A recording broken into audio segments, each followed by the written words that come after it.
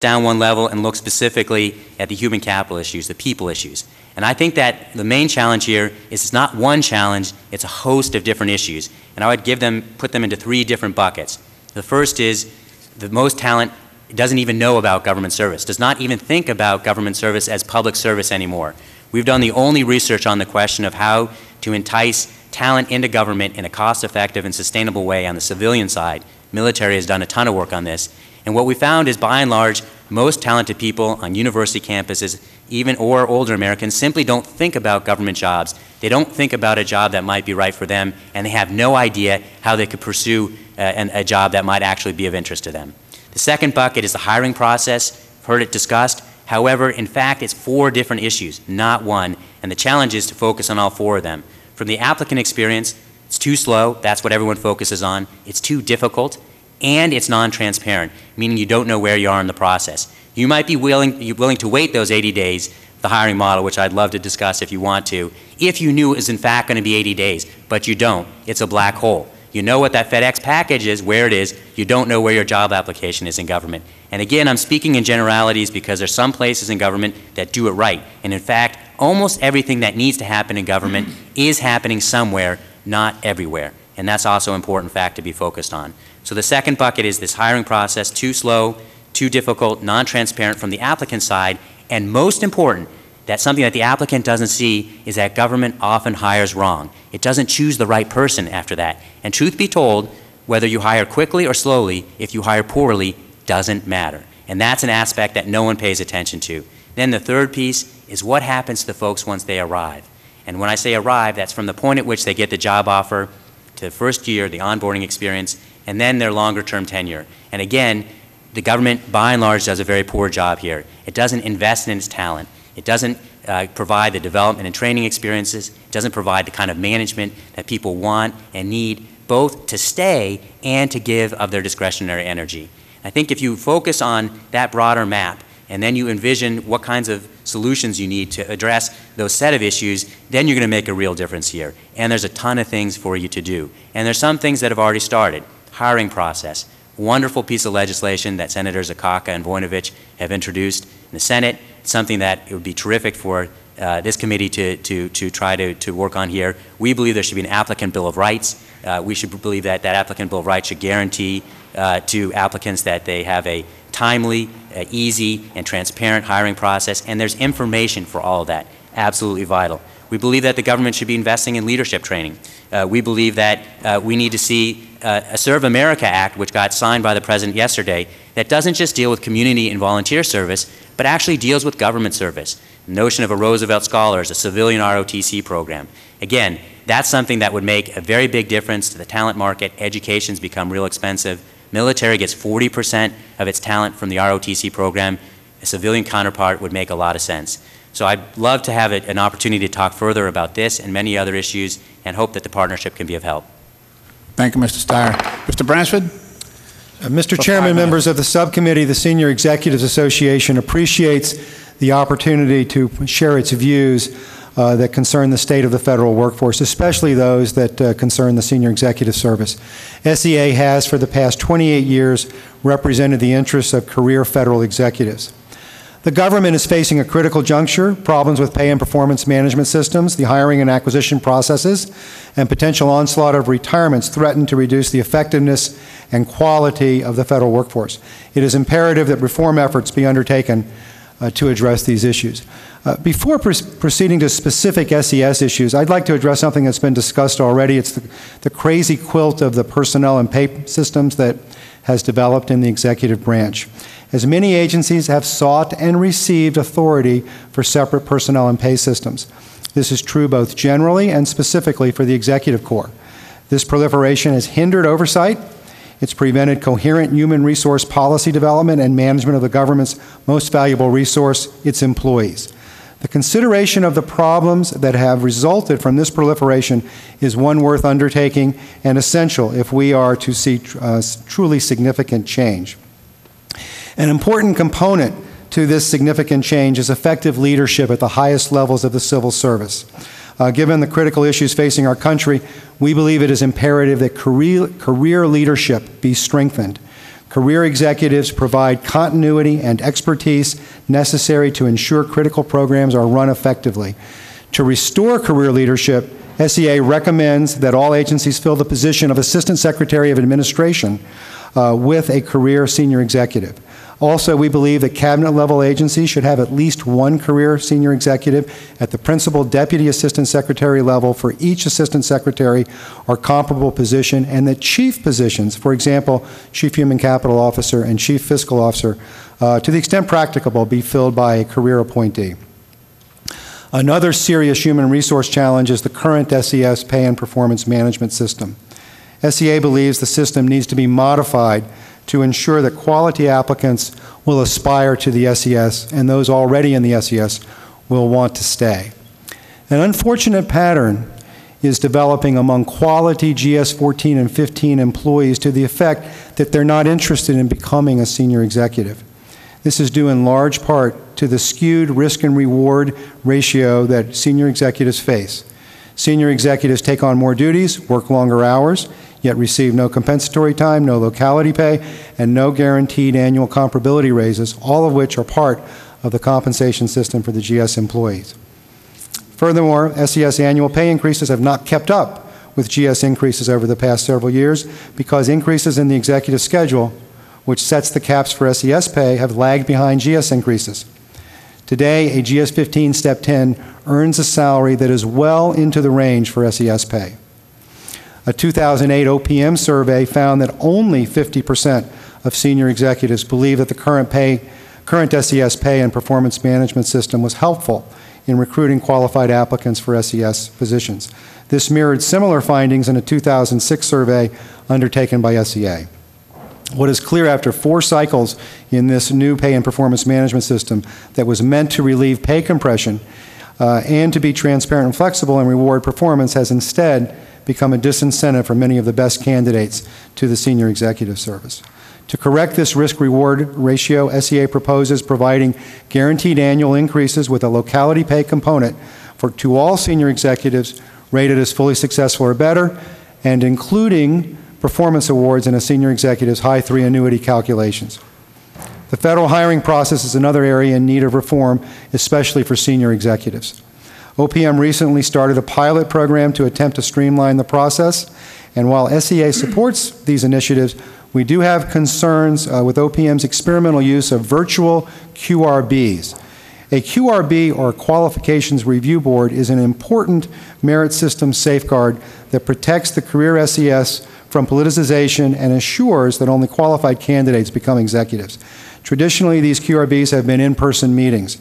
Our concern is that a QRB that is too virtual will not be able to carefully and fully assess executive qualifications. By implementing necessary reforms now to both the SES system and at all levels of the federal workforce, many problems can be addressed before they become intractable. SEA looks forward to working with Congress, OPM, and the administration to find creative solutions to ensure that the federal government's human resource management practices appropriately serve the workforce, federal agencies, and the American public. Thank you, Mr. Bransford. Ms. Niehaus, for 5 minutes. Thank you for this opportunity to present our views before the subcommittee. Please keep in mind that I'm here on my own time and of my own volition representing the views of FMA, and I do not speak on behalf of the Air Force. Ms. Niehaus, is your mic on? Yeah. There we go. Okay. Is that better? That's much better. Thank you so much. Today, the Civil Service finds itself at a critical juncture. As roughly half of all federal workers become eligible for retirement within the next decade, Congress must set an aggressive agenda to avoid a potentially disastrous retirement tsunami and promote confidence in government. In our written statement, we make several recommendations to assist in federal recruitment and retention, as well as to prompt other needed changes to make federal employment more attractive. I'd like to address some of them now. One of the many impediments potential employees face when considering a career in public service is the length of time it takes to navigate bureaucratic procedures during the hiring process. Most job vacancies take at least 3 months to be filled, and upwards of a year if a security clearance is necessary. If the federal government seeks a reputation as the premier employer, it's essential that agencies operate in a fashion that most efficiently and effectively meets their own needs and the needs of those they seek to hire. It's our experience that many applicants are more interested in serving the public than a particular agency.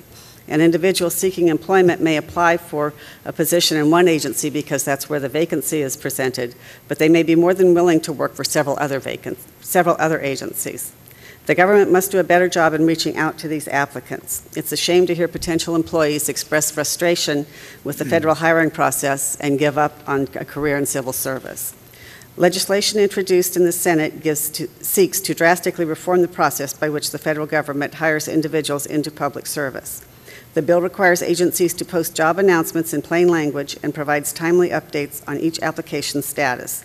The bill further mandates agencies develop workforce plans based on hiring needs and that no position be vacant for more than 80 days.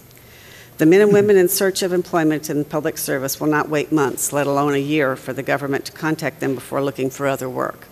It's essential that Congress consider this common sense proposal to capitalize on the current interest in public service. As the federal government competes against the private sector, agencies must take advantage of the tools at their disposal to recruit talented workers into public service. The use of added incentives may ultimately persuade individuals on the fence, especially if they have to endure a lengthy hiring process. Monetary payouts and student loan repayments have proven successful recruiting tools. Based on information gathered from 41 agencies by OPM, the use of recruitment incentives increased by 95% from 2006 to 2007 and proved critical in accomplishing strategic human capital goals. In 2007, agencies distributed over 7,000 incentive payments, totaling nearly $58 million. While federal agencies award themselves high marks for allocation of those payouts, the usage of student loan repayment programs is woefully deficient. Of the 83 agencies reporting, only 33 provided that benefit to their employees. While this marks a 15% increase over 2006, we're still falling short of where we need to be. Since all agencies responding noted that student loan repayment had a positive impact on recruitment and retention, more agencies should be taking advantage of this program. I would now like to address the need for proper training within the government. Current law requires agencies to establish a training program for managers. However, there is no accountability for managers to participate, and during times of strained budgets, training is typically the first program to meet the chopping block. An agency's ability to meet its mission directly correlates to the quality of workforce management. If an agency promotes an individual to managerial status but fails to develop the individual's supervisory skills, that agency severely jeopardizes its capability to deliver the level of service the American public expects. The development of managerial skills is one of the greatest investments an agency can make, both in terms of productivity gains and the retention of valued employees. We at FMA support legislation introduced in the Senate which requires agencies to provide interactive, instructor-based training within 1 year of promotion to management and every 3 years thereafter. If the federal government is to stand as the employer of choice, we must remain dedicated to advancing policies that strengthen the core principles of the civil service. Whether developing recruitment incentives or enhancing existing programs, we must understand that the government's most important resource is the men and women who devote their lives to the public good. Consideration of the suggestions discussed in my testimony will facilitate our efforts to confront the challenges posed by an evolving workforce. Thank you again for the opportunity to express our views, and I'm happy to answer any questions you may have. Thank you very much, and thank you for the timeliness of your remarks. As a member of Congress, I get to speak before a lot of student groups, and especially a lot of high school groups. Several weeks ago, I spoke to the junior and senior classes at Mount St. Joseph. It's a local Catholic school in my district, and I talked to a lot of college groups as well. And part of my riff, if you will, is talking about public service and about the wonderful opportunities, the interesting areas where people work, what we do. And I get the sense that in some cases it's the first these kids have heard of it. And I don't think we do a good job at selling ourselves in terms of the career opportunities that are existing in public service, and you all hit on that issue. Now, Mr. Steyer, I know that your group has worked basically to try to facilitate communication between students who might be prospective federal career people and between the students and the agencies. And I think perhaps your experience, your observations in doing that would help the committee if we could hear about that. And again, I guess the second part of my question would be to all three of you is, are there certain specific regulatory changes or changes in law that would allow us to move people into federal service much more quickly and in a better way? As you say, it's not just about doing it faster, it's doing it right. But getting those right candidates into positions that they would be, I guess, maximizing their potential. And as well, some of the folks we need to pull into public service, especially with respect to the TARP program and this financial services oversight, we need experienced people that are right now in the private sector and understand how this system works. We got to get them in too, sort of a lateral shift. So that's a long question, but could you talk about your experience, and are there any changes that you think could be adopted in a timely fashion that might address the need? Sure. Look, and you put your finger on, as I indicated, the first bucket. People are simply not aware about the opportunities in government for them. And that's true both for younger talent as well as more experienced talent. And we've done research for both cohorts. So you have the exact same problem. Government really hasn't been in the business of recruiting for a very long period of time. You saw a downsizing of about 400,000 jobs in the 1990s. And government, by and large, is way behind the game. Your point, which is that the world is changing real fast, government has simply not kept up. And we're not doing the kinds of things that you need to build relationships over time with the talent market that are necessary. There are a lot of things to be done. We have a program called Student Ambassadors. In fact, we know from our research that the most effective mechanism of interesting people is to hear from near peers. New people in government who've just come in, who are excited about their job, they're going back to their alma mater, and they're the ones that are going to be more credible with their near peers about the opportunities and the advantages of going into government. Government typically recruits from the perspective of its own organizational image as opposed to what the talent market is interested, meaning that you have people going out from the Department of Energy or Department of Homeland Security talking about their agency. They should be talking about the career path and career pattern that the talent is interested in. Engineering careers in government, IT careers in government, you name it, that's the way it has to present. And we've done a ton of work on this, which we'd be happy to share with you if it's at all useful. And there are very specific things that Congress can do. If there is one thing that is most important, however, it is in helping promote a sense of prioritization of these talent issues in the executive branch and the leadership. Having you ask questions, not just of Director Berry, who I think has a great vision of what needs to happen. People talked about OPM here. OPM's important, but truth be told, this is a government-wide issue. If you look at any well-run organization, it's the top leadership that pays attention to talent, not just their HR function. OPM can do a lot better, but it can never do the job on its own. We actually need to see every single agency stepping up its game and leadership in every agency prioritizing the issue of talent if you really want to see real change. And that would be the most important thing that could possibly happen. And I want to make sure there's some time for colleagues here. I'd like to focus a little bit on what slows down the federal hiring process. First of all, it's a merit system. We want to make sure we get the most qualified person. Secondly, there's veterans preference, which is a very, very important component, but it does require agencies to go through certain processes, and there have been efforts by OPM to simplify that and shorten the time period, but it does take more time to consider it. Then there's the security clearance process, which has been backed up for a long time now. OPM's made some progress, but it still takes 6 to 8 months to get a security clearance. Then there's a plethora of hiring flexibilities that agencies can use. Sometimes they're confused about that. Traditionally, before those hiring flexibilities were developed, you were hired off a civil service register. And now with the hiring flexibilities, people come in as accepted service, they're converted to competitive service. So it's kind of all over the place on how you come into the federal government. And then I heard, and I'm not an expert to talk about this, but a couple of months ago I was at a talk which featured a retired OPM executive who talked about what went wrong in 1979, 1980 with the Civil Service Reform Act, and that executive talked about the fact that there was supposed to be a delegation of examining authority from OPM to agencies. And the concern was that it had not really happened like it was supposed to. And I think it's happened somewhat, and like I said, I'm not a personnel technician expert to talk about that, but I think it's worth looking into. To what extent has that been part of the problem? Ms. Niehaus?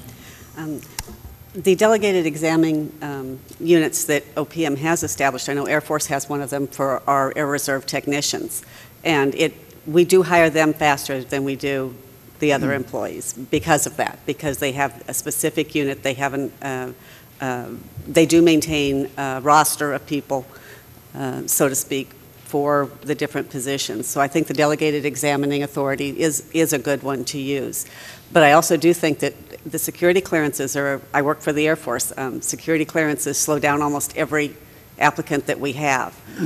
Even those that we have who are perhaps retiring military or reservists on the side who want to come in and be either Air Reserve technicians or civil service employees, their security clearances don't always transfer over, so that we have to go through the process with them again. I think that if we could make things clearer on USA Jobs, we get phone calls on a regular basis from people complaining that they can't find the announcements, they don't understand the announcements, the process takes too long. Streamlining that and going with the simple language, the plain language job announcements, and giving people a status report. If you apply for a job and 60 days later you haven't heard a thing from anybody, most people are going somewhere else to look. They're not waiting it out. Just on a couple of those points, I don't know if you were here for the director of OPM, Mr. Berry's testimony, but he did list the security clearance issue as one of his top 3 priorities, so he understands how long that is taking, and he has expressed an interest and an intent to shorten up that, to streamline that whole process. So that was good news. Let me ask you, the whole overlay system, which is what we're looking at here, where OPM has been given the responsibility of tying this framework together for all of these government agencies rather than having everybody doing their own thing, which is causing chaos. It's causing competition between agencies. It's causing employees who are doing the same thing, same work, side by side, to be paid drastically different wages and benefits, which I think undermines a cohesive and positive morale in these jobs. Not to mention that I think it's illegal, but it's just the way the system has evolved. I shudder to think what a class action lawsuit might do to our own agencies, because if you read the text of the law, what is required, we don't seem to be adhering to our own legal standards. So that troubles me greatly, and I think there are enough industrious attorneys out there that at some point we're going to be called on that. So it would behoove us, I think, to adopt a system where people who are doing equal work with equal energy and equal effectiveness get paid equally, and that's not happening right now. But what do you think about the role of OPM? It is certainly, and I don't know if it was because of what happened in the early 80s with civil service reform. I think there was a delegation there in part. I think in some cases agencies just got frustrated with the lack of progress and just said, hey, look, I'm going to take this responsibility on myself to try to get some things accomplished. And so now we have a very patchwork system. It's not even a system. It's an ad hoc arrangement where agencies are doing their own thing. And I'm just trying to think about how a new system, a recreated system with OPM involved, how they would integrate into that system and how they would interface with the agencies, and just provide a general framework within which these agencies would work in their hiring, their promotion, their retention, all of those things that are so important to our workers, because you've all said it. You've all said it. Our success is going to depend on how we treat our workers, and we are supposed to be leading by example in the federal government. We're supposed to be the best employer, the one with the best ideas, the one that respect the commitment of our federal employees to the highest degree, and I don't see that happening here. It's been, one administration does it this way, another administration does it that way. There's no continuity here.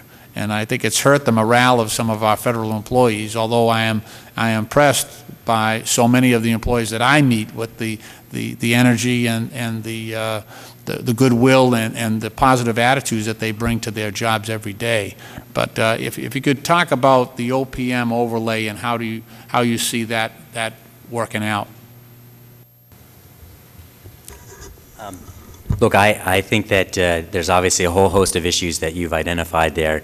My own view, the 9/11 Commission to me said it best, and they said the quality of the people is more important than the quality of the wiring diagram.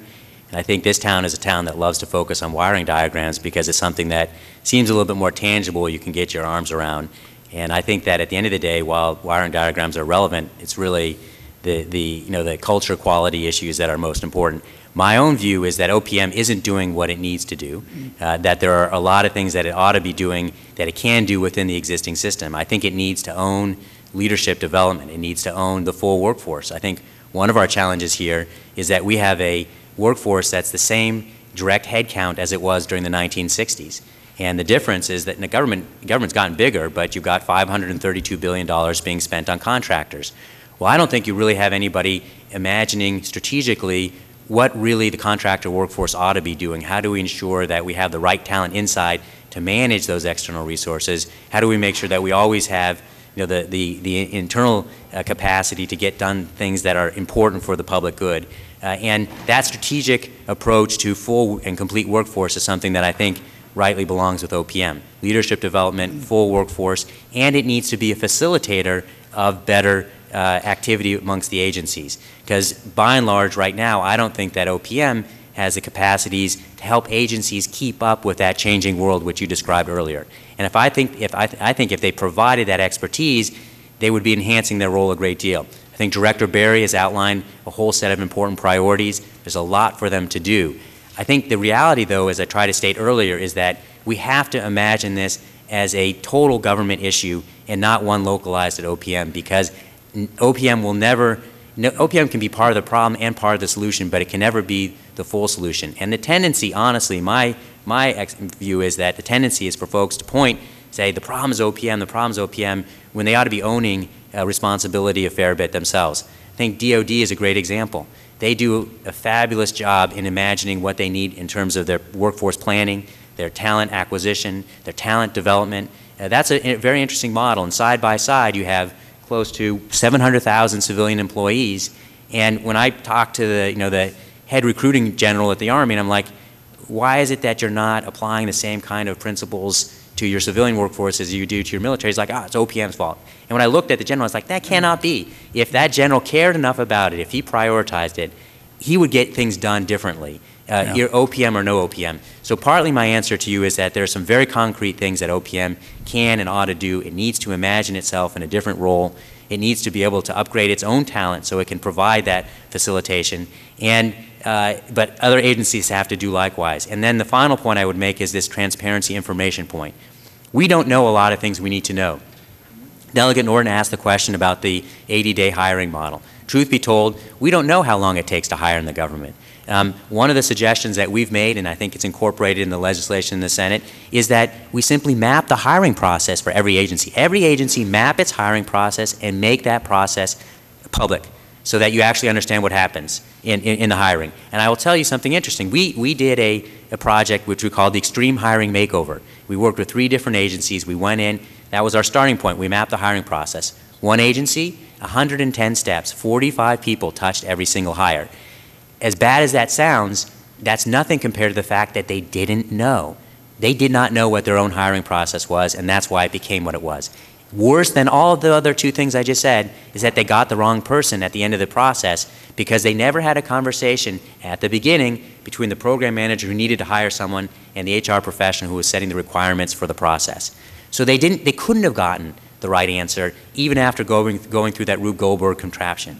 And my point here is that we need better information. Things like the Federal Human Capital Survey. hugely important. We produce our best places to work rankings based on it, but it really only happens every other year because OPM only does it every other year. It ought to happen every year. We ought to have real-time operational information. You ought to have that so that you can perform your oversight function and we can manage better. You can't manage what you don't measure, and we don't measure the right things in government today. Right.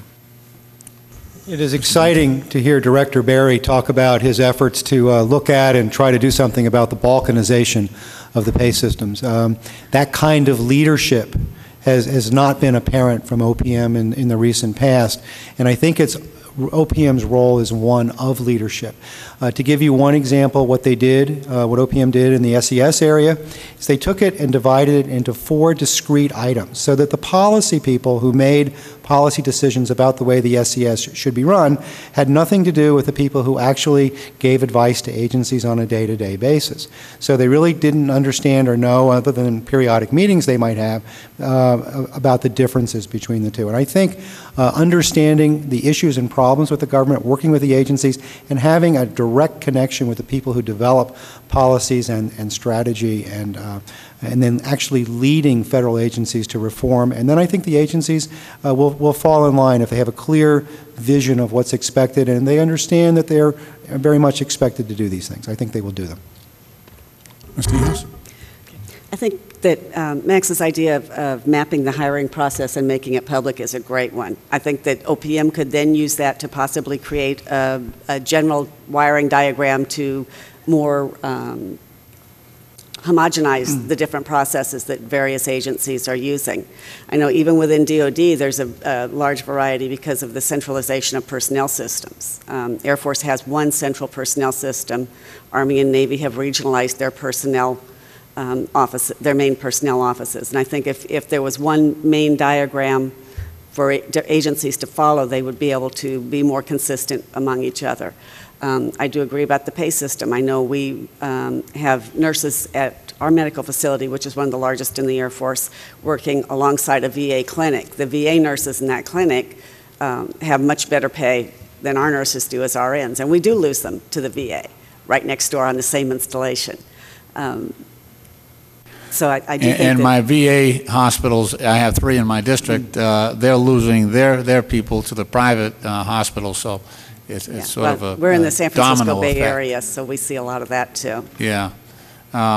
In your opening remarks, Mr. Steyer, you talked about the possibility that we could have the federal government hiring up to 600,000 people in the next 4 to 5 years.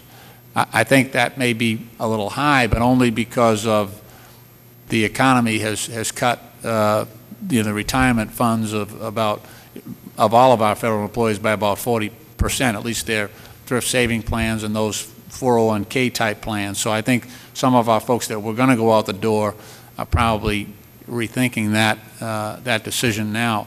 But in any event, even if it's on the low end of 400,000, you still got a lot of people that are coming into public service very shortly. And it makes it increasingly important that we have our system. We plug the holes and try to make sense out of this thing before we have this surge in hiring, so that we bring people in and we train them properly in this next wave of hiring. So it's incredibly important that we get this done. As you can tell, there are 4 other hearings going on at the same time. I'm actually supposed to be in another one down the hall, but let me ask you, rather than following a strict question and answer format, are there issues, just as the 2 panels before you, I asked sort of toward the end if there were points that the panelists wanted to amplify, just in terms of importance and priority, things that you think, if there's a couple of things that you think absolutely have to happen going forward here as we embark on this next wave of hiring, are there a couple of points that you think absolutely must happen in order to give us any chance at all of success? Mr. Chairman, I think as we move forward, it's important, to have OPM exercise a leadership role. It's important to have the agencies take that seriously, and I would recommend and encourage the administration to utilize career senior executives to a greater extent than they have over the past 15 years. It provides the continuity and expertise in running government programs that last over a long time, that makes a meaningful difference, that helps in the strategic development of programs, and to create a partnership between OPM and the agencies on the management of its human capital. And a great tool is the Chief Human Capital Officers Council to do that. But I think it's wonderful that this subcommittee is looking at this issue. I think it's important to keep a spotlight on it, and I'm encouraged by the remarks I heard this morning by OPM that as we move forward, there will be some serious attention to some very important issues. Thank you. Yes, I think that if we're going to grow our workforce by 4,000 or 7,000 civilians, I think we need to look at our current managers, because they're going to be the ones who are going to be training those people. They're going to have the responsibility for the new people. And I think we need to focus on management training for them and make sure that the budgets are available so that that training doesn't get cut. I know at my installation, that was one of the first things that was cut. None of the military education was cut, but civilian management training went right out the window. So I think that needs to be a priority to make civil service more viable, to have the management training there, and to make it just as important as the military training. Absolutely. I couldn't agree with you more. It is the first thing to go, and to the point where it's been cut from every area, of our management system. And I think it was actually the director this morning of OPM, actually this morning, pointed out that fact that we are void of any type of organized and systemic training protocol in federal government right now, and we're suffering from that gap. Mr. Steyer? Well, absolutely, and I think these are great suggestions, and I would build off the point. We don't really know actually how much money and how much training is occurring. I believe that it's happening right now. The hiring, the output of talent is occurring today. So you're put in a position where you're flying that plane and retooling the engine at the same time. And I think that the immediacy has to be understood, and partly what the priority ought to be is people have mentioned others, the hiring process, but really information. So to give you an example, the Department of Homeland Security lost 3/4 of its career SES, I believe, from 2003 to 2007. We can't tell you why. It's a damning number to lose 3/4 of your career executives. But we don't do exit interviews. We don't actually collect the information that we really need to understand the problems. That's whether it's the amount of money we're spending on training, what happens, why do people leave, what's the applicant experience when they're applying to a job. We can tell you anecdotes, people can, and the anecdotes are fairly consistent, but you don't collect information and in a way make it understandable such that you can actually manage effectively in government. And that's one of the things I would be demanding on your side.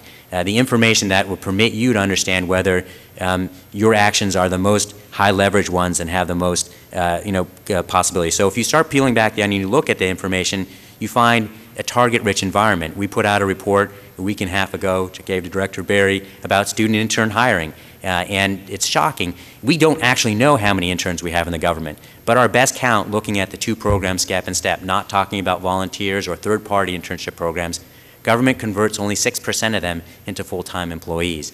A decent benchmark in other organizations is 50%. Why that discrepancy? Because we're not thinking about internships, student internships, as part of our talent pipeline. We're not prioritizing it. Well, there's some very easy solutions that we outline in that report that this committee could pick up, and that it would make a big difference if you paid attention to it. But again, it's information, understanding that there's a problem there because you have that data. Well, in conclusion, I just want to thank you each for coming before this committee and helping us with our work. I'm sure that we're going to call upon you periodically for help in devising a solution to at least part of the problems that we face. Thank you very much. Thank you, Mr. Chairman. Thank you.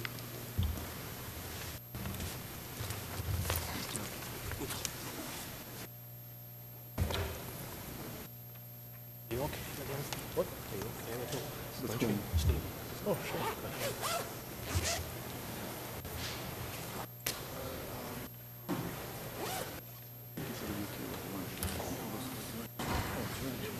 That is how we do it.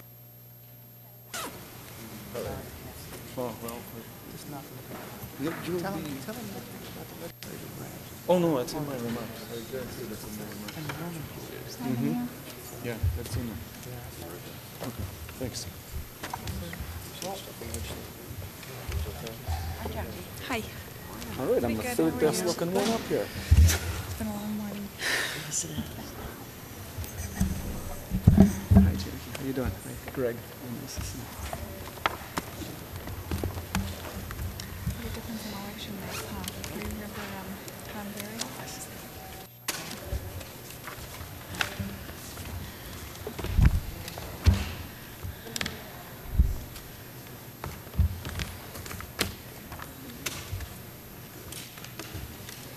I'll pass this back to you as soon as I'm done.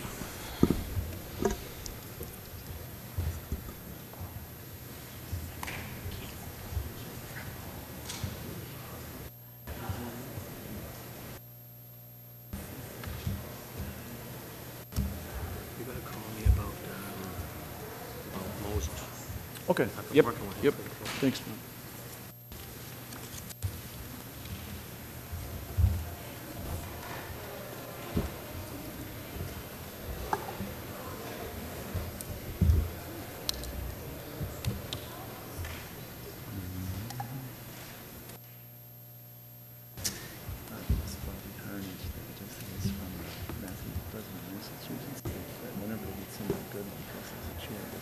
President take credit for it. How'd you like my guy?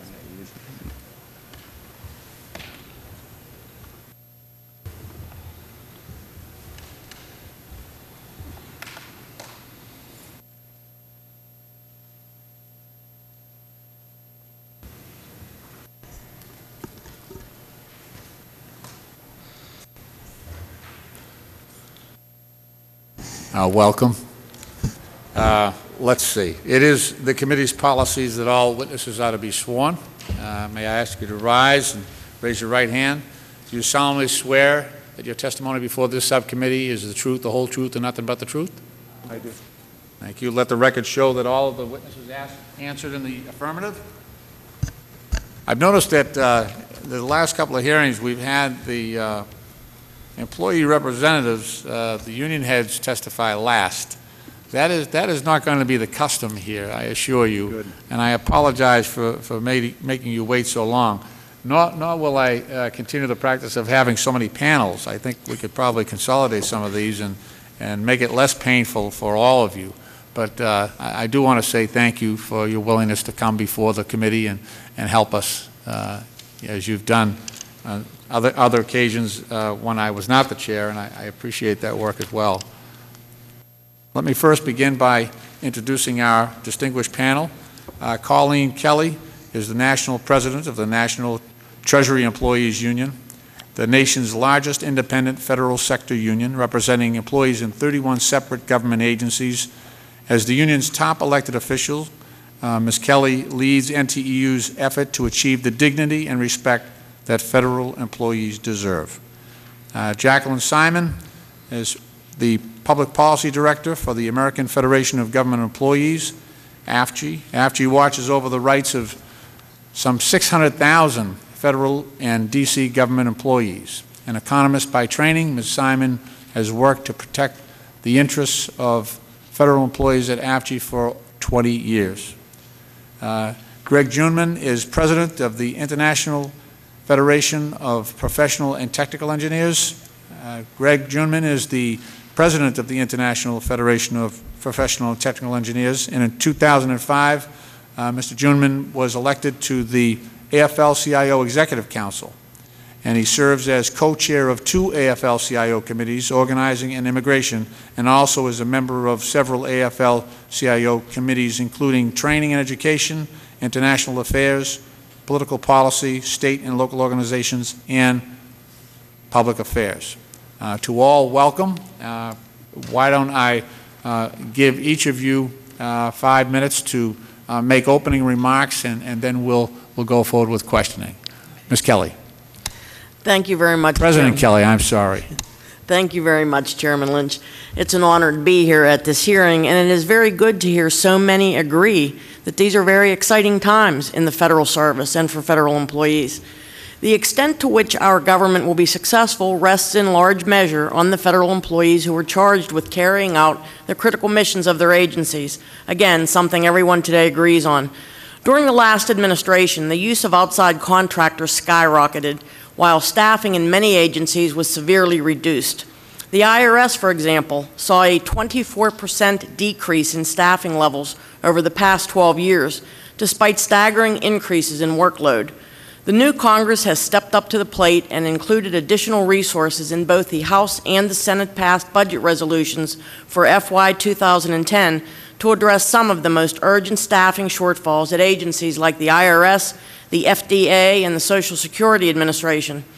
NTEU believes that resources can be found to further rebuild decimated staffing levels by discontinuing the inefficient and ineffective contracting out policies of the last administration. A very large number of contracts let by the federal government in recent years have been plagued by cost overruns and inadequate performance. I am very pleased that the Obama administration is reviewing agency contracting, and I am confident that savings can be found by bringing much of that work back in-house. Savings and productivity can also be increased when frontline employees are asked for their input into agency decision-making. In October of 1993, President Clinton issued an executive order establishing labor management partnerships in the federal government. That executive order was rescinded by President Bush soon after he took office. NTEU believes it is time to reinstate those partnerships in the federal government and to once again tap into the expertise of frontline employees. A tax on collective bargaining by the previous administration also unfairly left large groups of dedicated employees without basic workplace rights. NTEU enthusiastically supports H.R. 1881 to provide collective bargaining rights and civil service protections to the employees of the Transportation Security Administration who have the lowest pay and the highest injury rate and the highest attrition rate in the federal government. I look forward to working with this Congress and the Obama administration to secure these rights for TSA. These challenging times require that the federal government is able to attract and retain the best. Many have talked about that today. Therefore, the benefits and pay must be competitive. FEHBP has good elements to it, but it is not without serious problems. Despite constant premium increases in the last 8 years, the program has seen benefit and coverage cutbacks, higher co-payments, and the addition of new plans like high-deductible health plans that undermine the integrity of the system. NTEU supports greater federal premium contributions by the government and a review to see how costs can be reduced for the 8 million federal enrollees.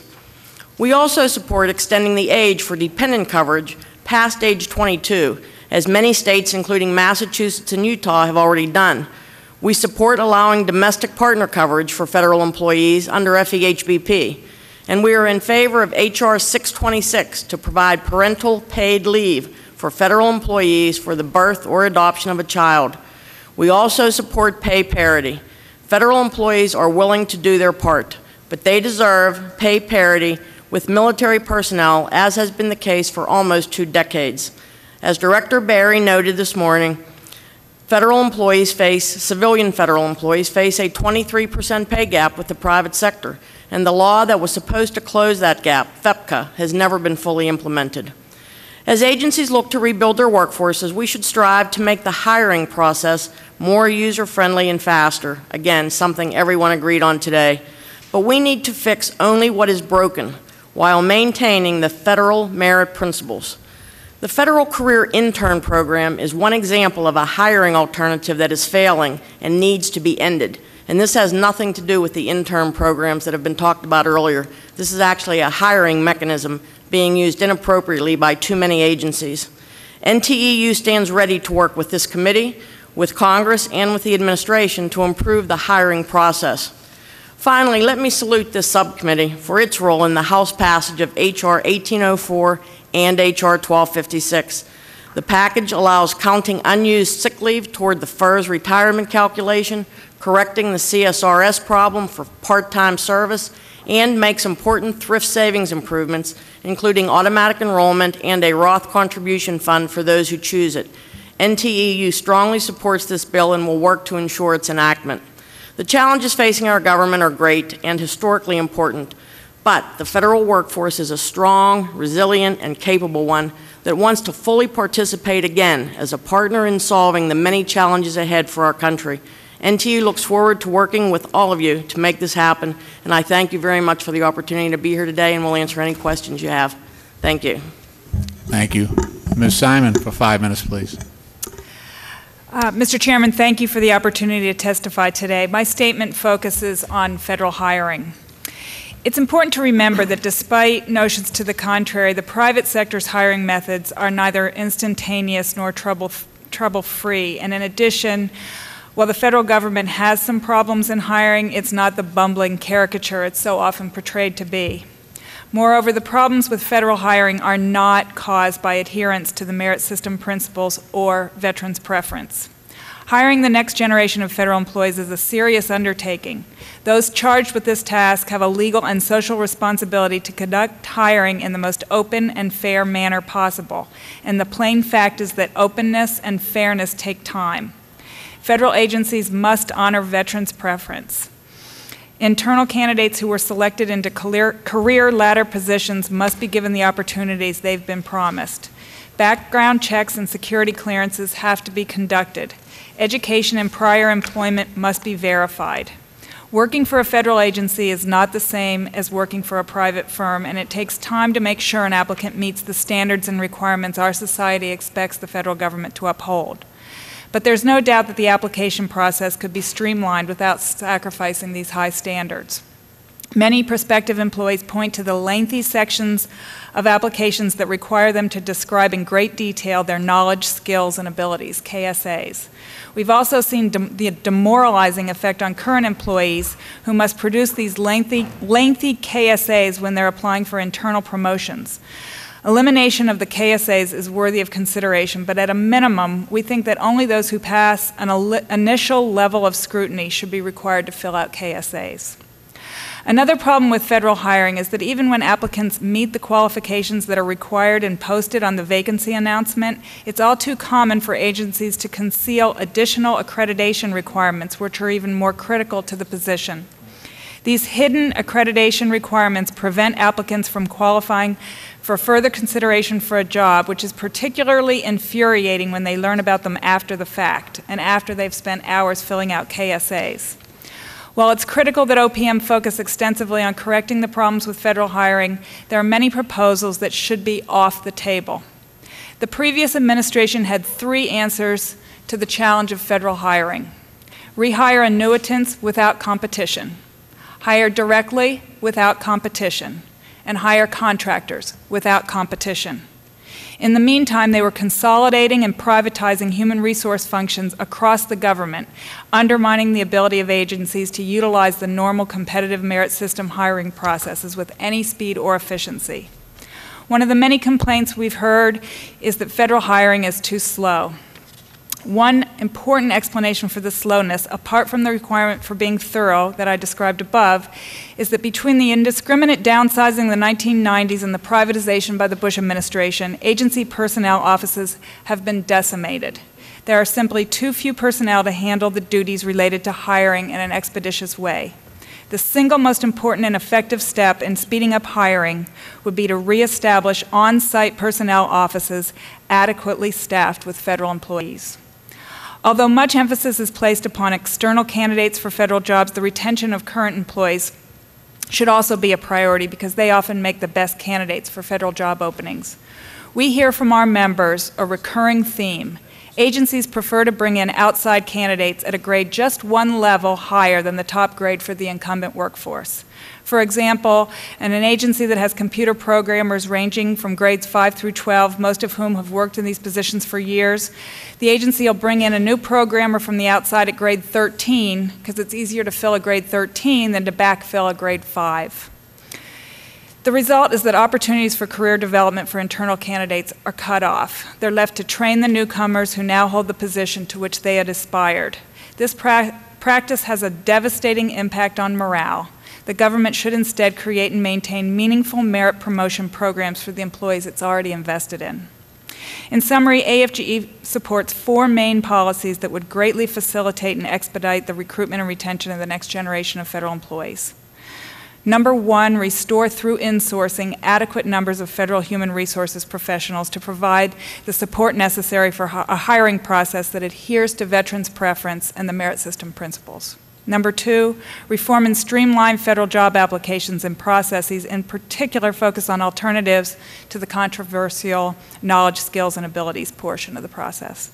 Number three, train agencies to focus as much attention on hiring from within their current ranks as is placed on attracting external candidates. And number four, take steps to close the pay gap between federal and non-federal pay for both general schedule and federal wage system employees. This concludes my statement. I'll be happy to answer any questions. Thank you. President Ginneman, please. Thank you, Mr. Chairman. I'd like to thank you, Chairman Lynch, and the members of the subcommittee for addressing this very important topic. Since my preamble has been, I think, covered quite well and adequately, I'll skip right to the meat of my remarks. When I was found I was scheduled to testify here today, we reached out to all of our federal area locals and asked for their input on what they thought this committee should address. So I'll get right to that.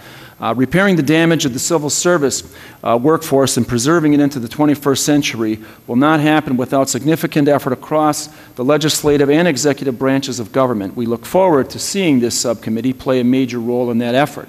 On behalf of the federal workers that IFPT represents, we respectfully submit the following proposals for your consideration.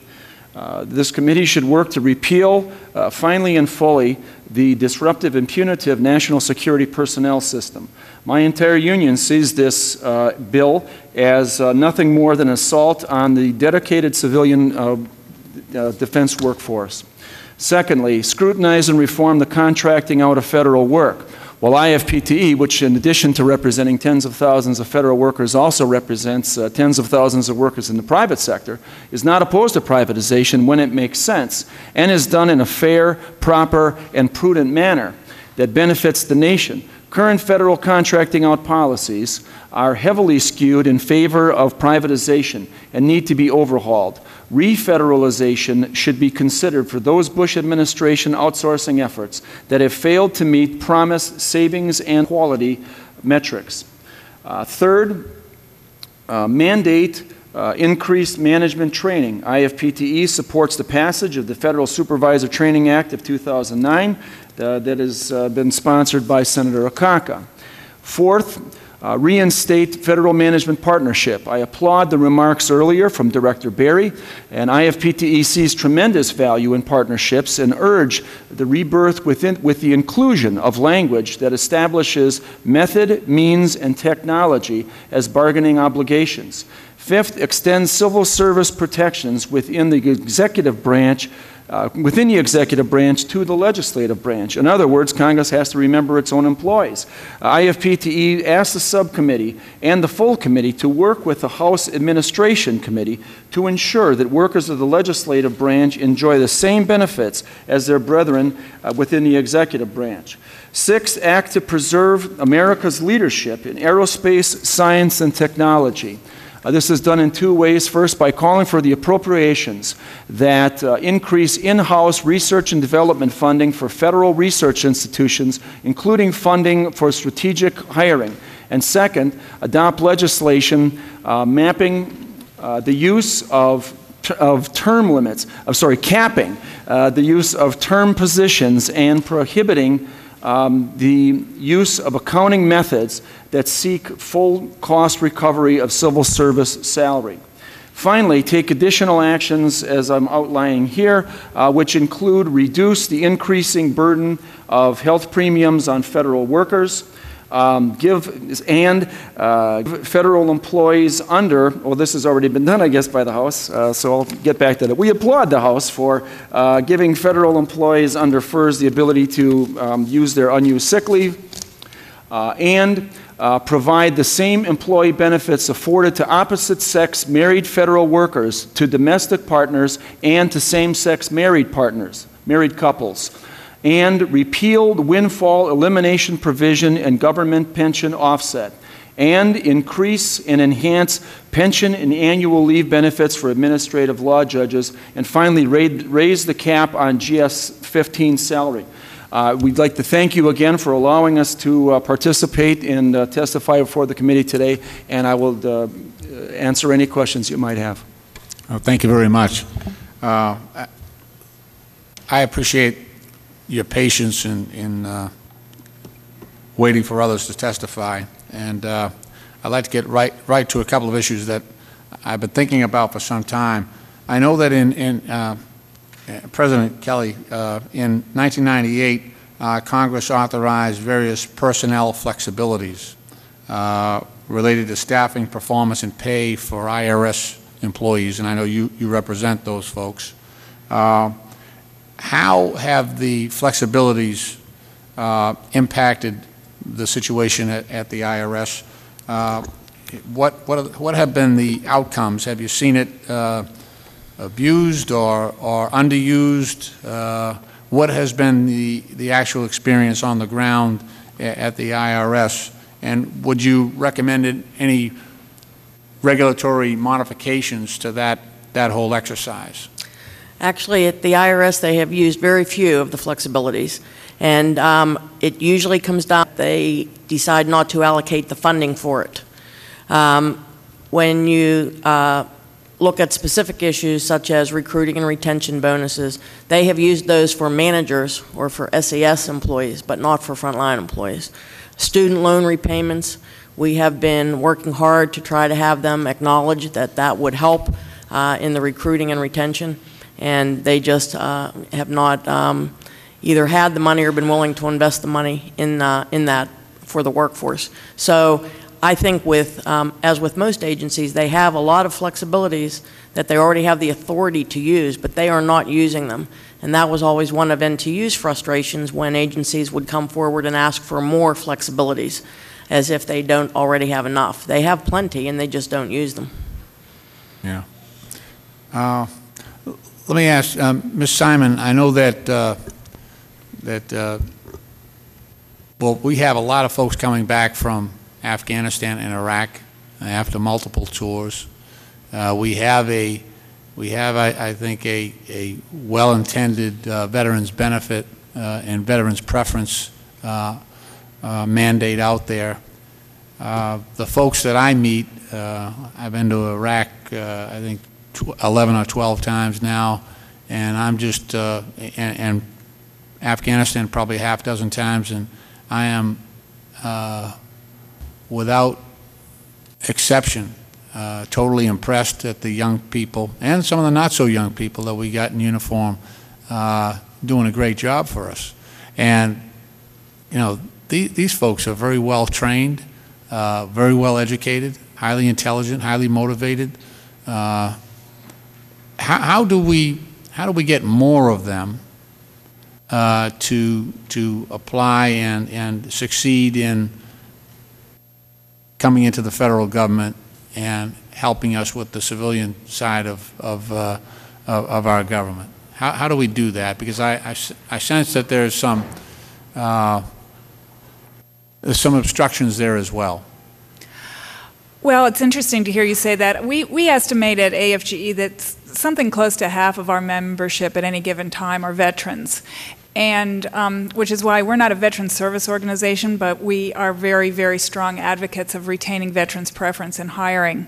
And I don't think it's too much to say that the majority of proposals that have been put before us, not just this year, but certainly in the last 8 years, were thinly veiled attempts to evade veterans' preference, particularly direct hiring. And people will whisper, they'll give lip service to the importance of veterans' preference, but then whisper later, yeah, I can't hire anybody because I can only hire veterans. I think that the attitude that you just expressed isn't as widespread as it ought to be in the agencies. And we certainly know that veterans make excellent federal employees. I think there's also, we've all made vague reference at some point today to, and I mean this panel, to the devastating impact the last 8 years have had on the federal workforce in terms of morale and even reputation. Administration that was with its own work. Retiring federal employees were replaced as often as possible with contractors. And so I think that, word is getting out that the federal government is back in business of hiring, and the hostility has ceased, and federal agencies are once again welcoming people to apply, and with the expectation that they'll be hired and treated fairly. And so I think that, we're really just getting started here, trying to undo some of the damage that has been done in the last 8 years. It was delightful listening to the previous panels and talking about the federal workforce in such a positive way. And I think that combined with the unfortunate fact that the private sector is reeling, the federal government hiring should be in a pretty good position. Are there refinements or modifications in the current veterans preference model that might make it easier or make us more successful in attracting some of our servicemen and women coming back? The thing that we hear over and over again, which you've probably heard over and over again, is the difficulty people have in a lot of occupations of filling out these lengthy KSA forms. There are a lot of federal jobs that really don't require the ability to write these long essays. And that's why we're very supportive of efforts to try to streamline this application process and get away from the emphasis on written KSAs. Yeah, and I heard very earlier today, Director Berry, who said, basically we've gone to a system where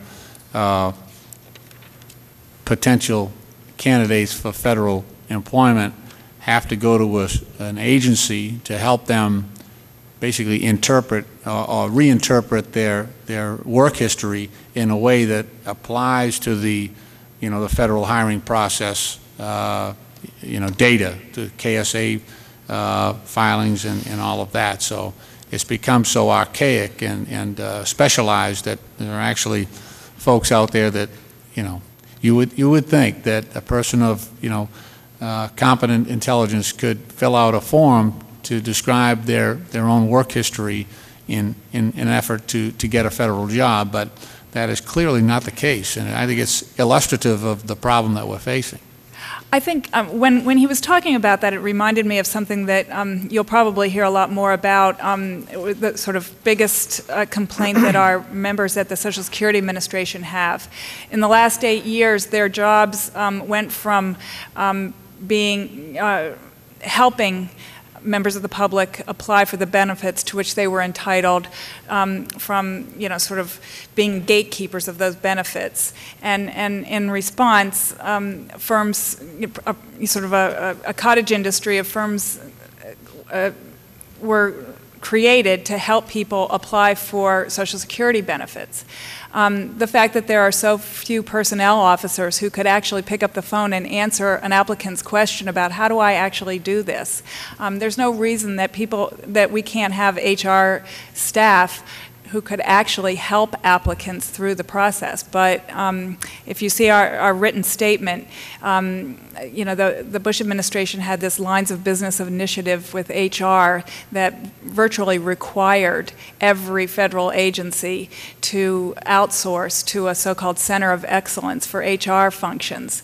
And as a result, there's really nobody left, for the most part, in agencies, certainly nobody who can actually help an applicant fill out the form.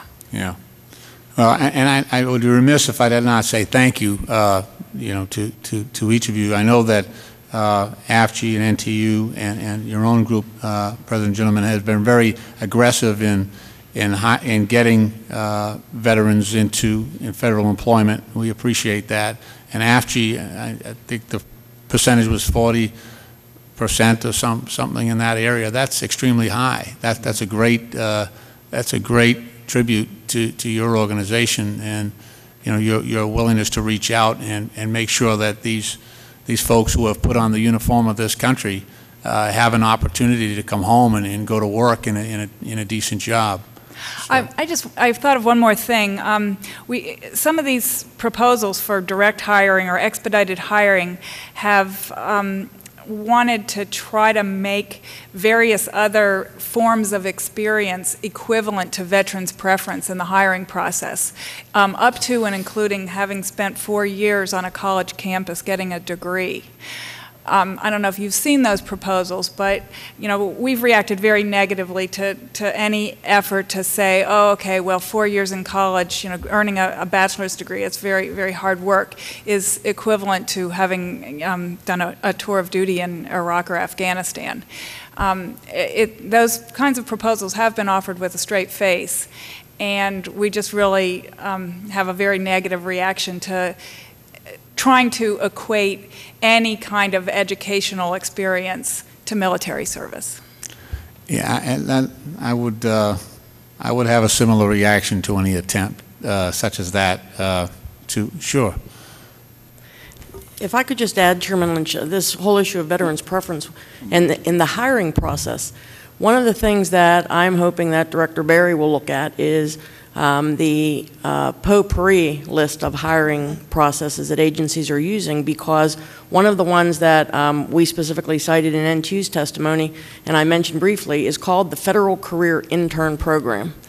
It has nothing to do with an intern program. It was legislation that allowed agencies to use this hiring process for literally for interns for short-term assignments to kind of get to see their skills, maybe see where they fit best in the federal government. Well, that FCIP program does not take into account veterans' preference. Totally ignores veterans' preference. Does not even mandate that it be considered. And today, Customs and Border Protection is using it to hire every frontline CBP officer, and they have 22,000 of them in the agency. Wow. So they are using it to hire every CBPO. The IRS is using it to hire every revenue agent and revenue officer, and the FDIC is using it to hire examiners. So the program is being totally misused, and NTU's lawsuit asserts that it is not a merit principles hiring system, and specifically because of the total ignoring of the veterans' preference issue. So whether this gets shut down by our lawsuit or by Director Berry with the new OPM taking a look at this, I hope it will be shut down soon, because tens of thousands of employees are being hired under this program every year and totally misusing what the legislative intent of it was. Oh. Mr. Chairman, could I? Certainly. Yeah, actually, Mr. Gentleman, I have some questions for you as well, but you could jump in here. I'm surprised at that, because you would think that Customs and Border Patrol, all the hiring that's going on because of the situation on the Mexican border and other areas, who better to hire than, you know, folks coming back with military backgrounds, our veterans. I mean, that's a perfect applicant pool. I would think they would have all the relevant skills and disciplines that would pertain to that job. If you wanted to follow up on that, Mr. Ginneman, I also have some questions for you, but go ahead. Yeah, I need to say something on this, because I've got a son who's a three-time veteran of Iraq. He's, I dare say, an ex-Marine. He'd shoot me. He's a former Marine. Anyway, he's a three-time veteran of the Iraq War, and he also did a brief stint in Afghanistan. He told me, and again, maybe this is anecdotal, but he said this was not only for himself, but he found this among his fellow Marines. There's very little, let's call it marketing, being done by the federal government while people are in the military. And so if you're asking how do we get them in, get them before they leave would be my answer. As a matter of fact, what he says is there's very little attention paid to soldiers who are trying to get out, because you're sort of competing with yourself. Because, you know, in that the military is so understaffed, you know, that it would be difficult for the same federal government to say, please stay in, please re-up, you know, give us 4 more years, and at the same time saying, hey, there's career opportunities for you when you leave on the civilian side. So I think what's happening is, before they're ever leaving, you know, their commanders are sort of hanging on to their ankles with both hands, asking them not to leave. When they finally are convinced that they're going to leave, then it's really just a very short, brief, not very effective mechanism toward post-military careers. And I think what needs to be done is there needs to be marketing. If we really want these people, not to wait until they're done and then say, oh, we've got veterans preference now that you're unemployed. What I think needs to be done is to put out a career in federal government service and say, here's another avenue you might want to go into. We'll embrace you in that right. avenue. No, I think that's a great point, and one that I think is lost on most people. There is a concerted effort, and has been since 2003, to get our young men and women and experienced men and women in uniform to re-up. And as you point out, if you're trying to do that, get them to re-enlist, it would be counterintuitive for you to also provide information and encouragement on taking another job in the federal government that would take those folks out of uniform. So, yeah, there's a conflict there. We have to figure out. Interestingly enough, I've spent enough time in Iraq and Afghanistan to know that when these soldiers are getting towards the end of their tour, they are online quite a bit, and they, I know the ones in my district contact me about their prospects of going to work when they get home, and they're nervous about that. There's a certain anxiety. They've been doing that for such a long time in uniform, and now they're stepping out. It's a big move for them, and it just seems to me there ought to be an outreach on our part, given the need that we now see in the federal government for new employees in various areas of activity and responsibility. We should be reaching out to these folks affirmatively ourselves, rather than just asking them to kind of figure their way into federal employment. So I think it's a great point you raise, and one that I'll certainly discuss with Director Berry. One of the questions I had for you, President Ginneman, is a lot of your folks are technically oriented. They're you've got engineers and scientists that work for you, and it must present a unique set of problems for you in terms of with the competition from private industry for those who have an acumen in the sciences and engineering.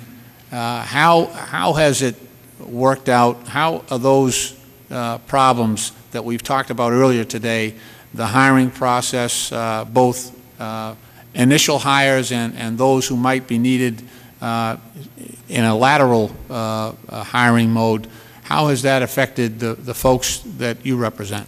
Well, we had, go back a little bit to 2002, after September 11th, a lot of our members, especially within the private sector, within Boeing, we make a lot of my members are involved in weapons systems, and as well as aircraft and aviation.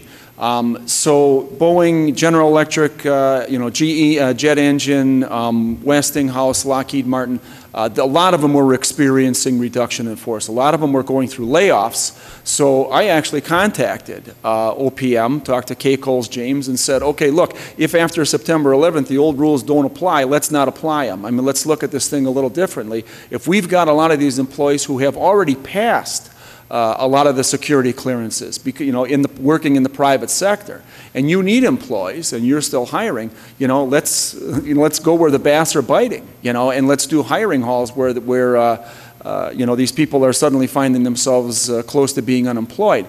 It sounded really good, but we still ran into that same 8, 9, 10 months that it takes the federal government to hire an engineer. So we even knew, but even when they had security clearances, they still had to go through the same thing again.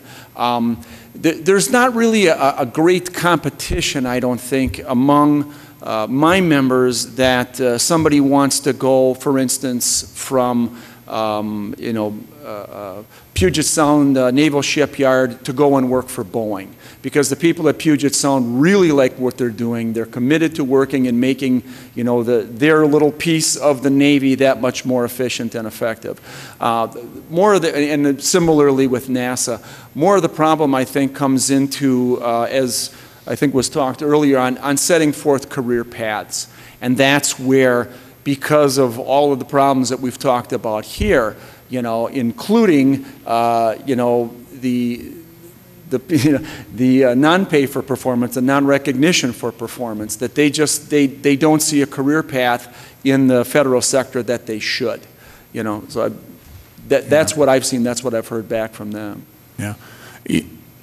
Let me ask you, President Kelly, we had a similar situation in Andover, north of my district in Massachusetts.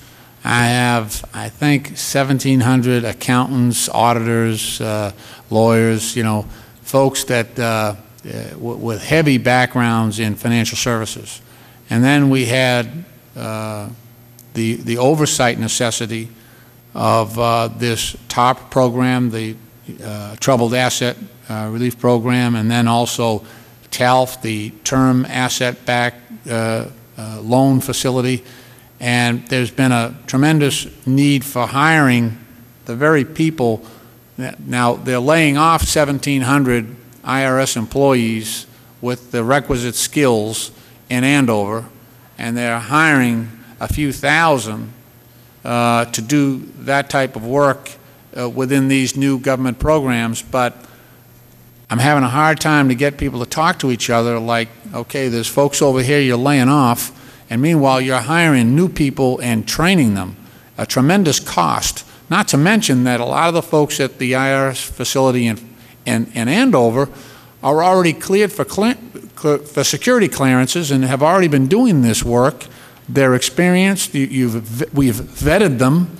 Some of them are 20-year employees, and now we're spending a whole lot of money vetting and doing clearances on new hires, worried about whether or not they can be trusted with the responsibilities that they're being given.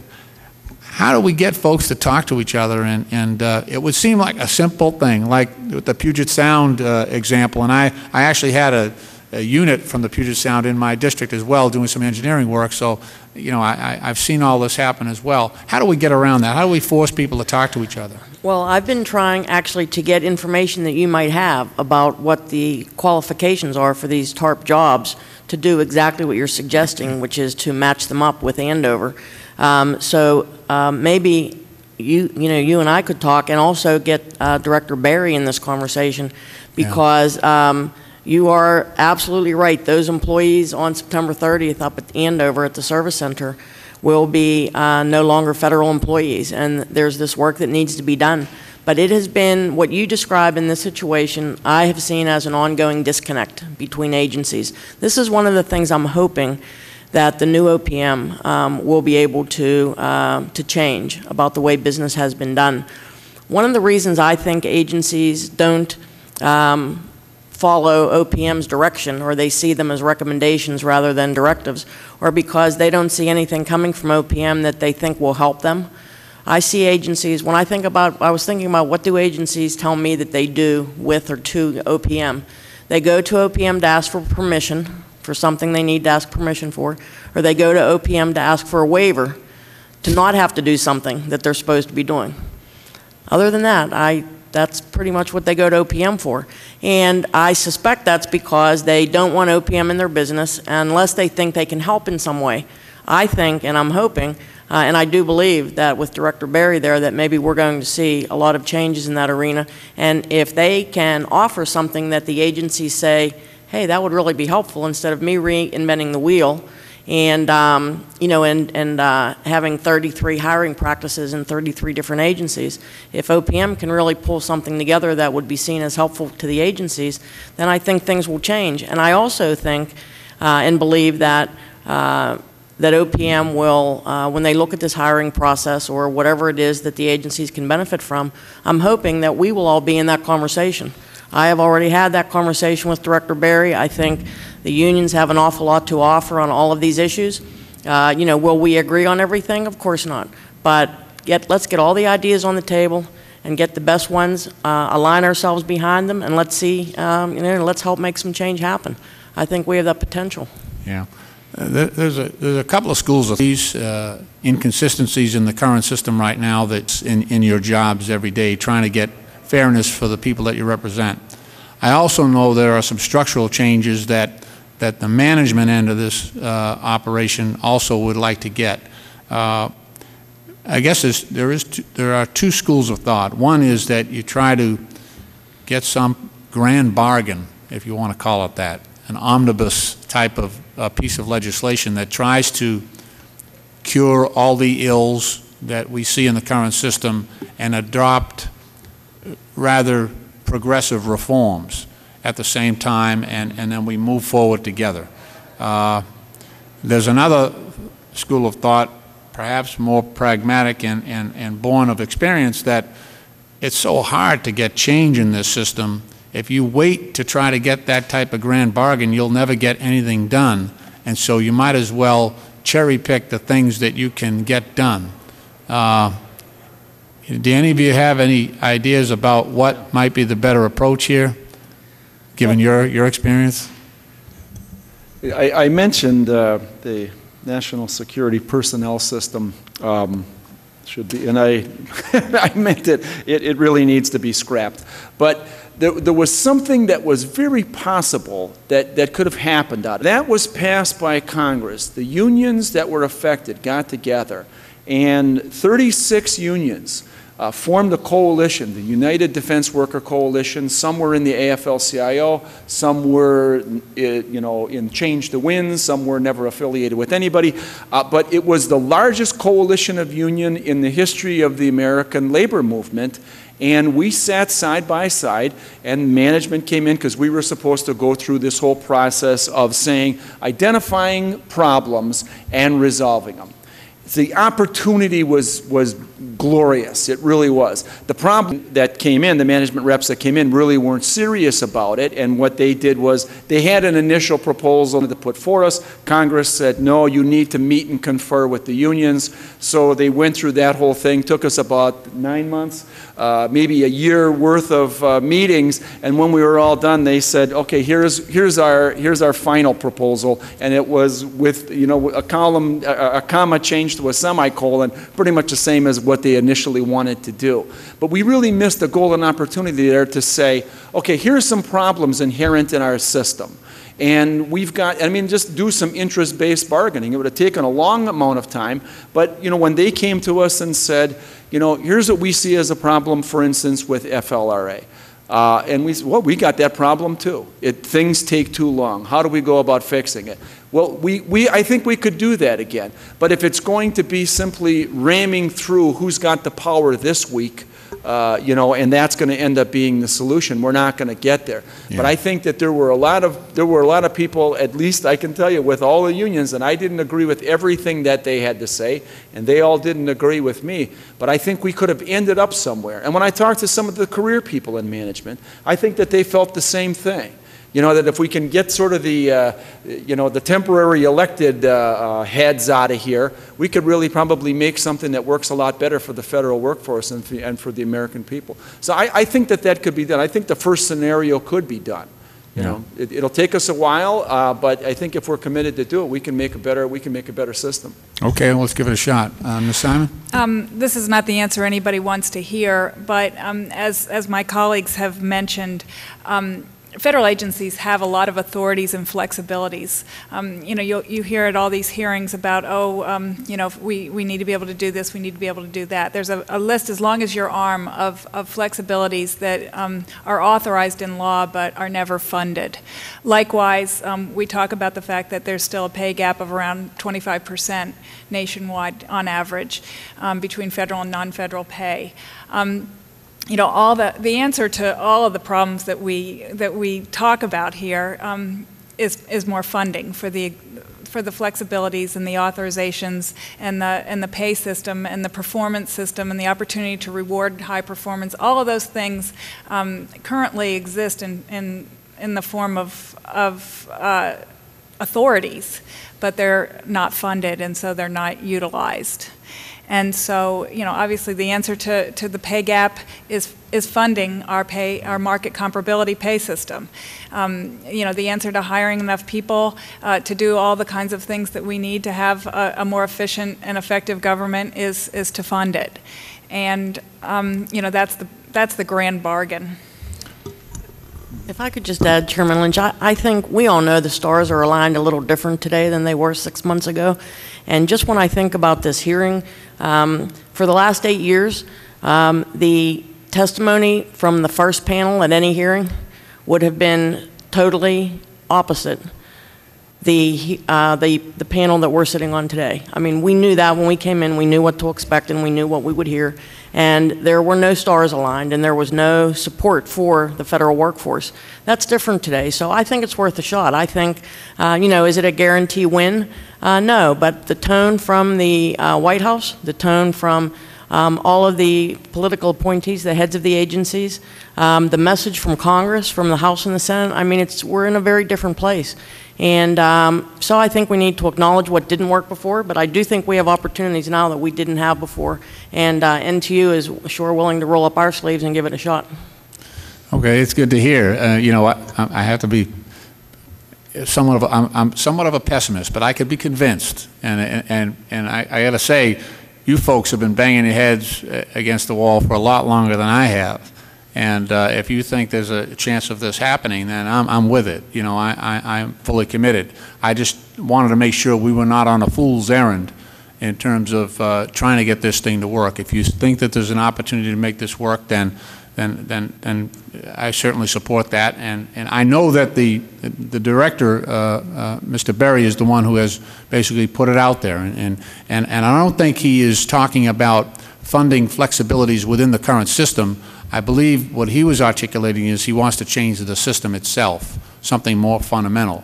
And I know that he wants you at the table, to get your thoughts because of your experience in this and having seen how it has changed from administration to administration. It's dyslexic sometimes. One group comes in and they have this approach, and then the next group comes in and they have a totally different approach, and that can be maddening, I'm sure. But we got to deal with the here and now. We got basically 4 years ahead of us where we can get a consistent policy out of the White House and out of the executive branch, and so we can work with that. Well, and there are a lot of moving parts to this. I mean, if we made a list of everything we've all identified today that we would like to change going forward, maybe the place to start is with the hiring process. Yeah. Start the conversation with everybody in the conversation who should be there, and let's see what we can do. That is an imminent crisis. I mean, we've all identified. And that would seem like a logical place to start, and it would certainly impact what we talked about with, whether it's 400 or 500,000 employees coming into the system. That would affect that next wave, and it would seem like a logical place to start. In closing, I just want to say I've given the previous panels an opportunity to amplify anything that they think is important for the committee to hear and to go on the record. And so I'd like to give you each an opportunity. If there are things, you've articulated yourself very well, by the way, but if there are things that I have missed or that you have not put forward in your testimony yet, I'd just like to give you an opportunity, President Kelly. Actually, the things I was going to say in response to that question that I knew you would ask us, I've already just put out there. Thank you. Thank you. Likewise, I don't want to stand between anybody else and their lunch, so I think we had ample opportunity. Thank you. Yeah. President Gentleman? I'm no fool. Okay. I think it's all been said and has been said quite well, and thank you so much for the opportunity. Thank you for your willingness to help the committee with its work. Thank you. Have a good day now.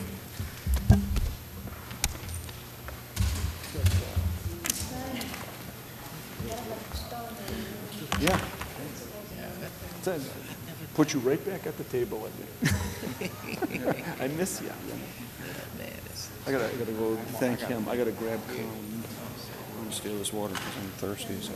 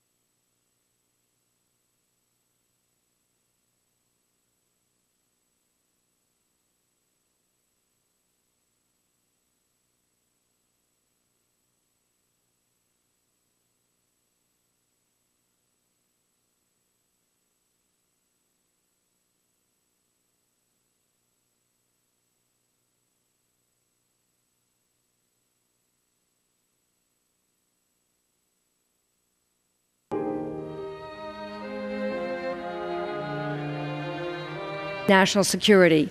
It is essential that we tackle the annual deficit, and we've laid out an